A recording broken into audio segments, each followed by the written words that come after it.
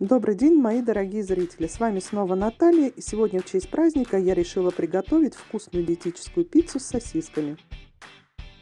Калорийность нашей пиццы составит всего лишь 208 килокалорий на 100 грамм, несмотря на то, что тут есть сосиски и тесто.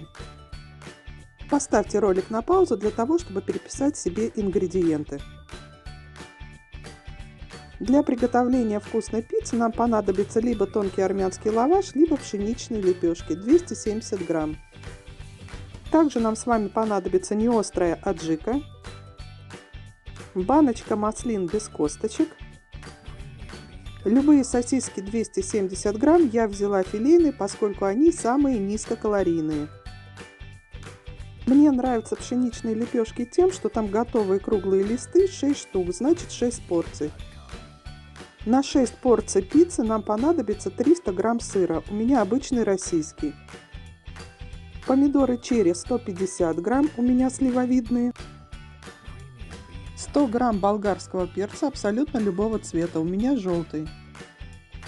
И последний ингредиент – это укроп 20-30 грамм, то есть один пучок. Итак, нам необходимо подготовить все ингредиенты. Для начала режем сосиски. Сосиски можно заменить колбасой. Кубиками нарезаем болгарский перец.